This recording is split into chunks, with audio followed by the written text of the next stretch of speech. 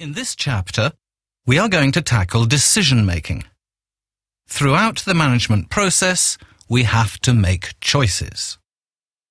For example, when choosing between future alternatives, the company could choose between making or buying or leasing equipment, investing, hiring staff, starting up or closing down a business line.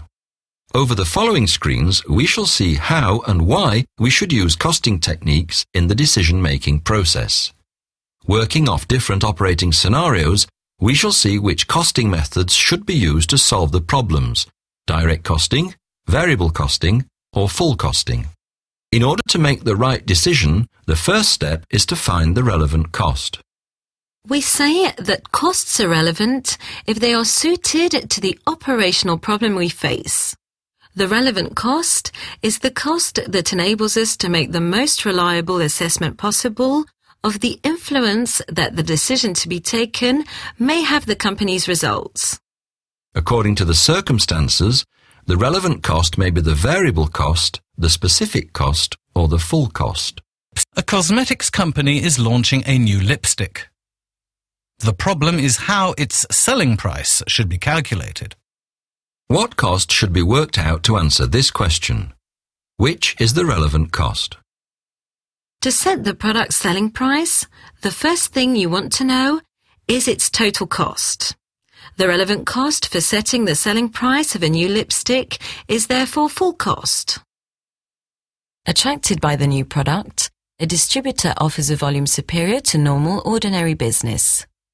Because of the size of the order, he is looking for a discount. Which is the relevant cost? This large order will not make any significant difference to the structure of the company. Shared fixed costs are not going to change. They will be covered by normal activity. The relevant cost is therefore variable cost. There are questions from two companies. Help them find the cost accounting method or methods they should use to find an answer to their problems. For the outdoor company, we first have to use full costing or absorption costing to calculate the total cost of this new business line to enable us to work out the selling price. Then, we have to calculate the specific costs of the new business line to arrive at break-even between selling price and full cost in the medium term. For the foot store company, we have to compare the financial consequences of subcontracting and operating in-house in terms of variable costs and specific costs and the effect on profitability. We therefore have to use variable costing. A customer wants to place a large order with Marine and is looking for a special price. Can this factory making decorative marine products sign the deal? Signing the contract gives a profit of €4,300, the difference between the two contribution margins.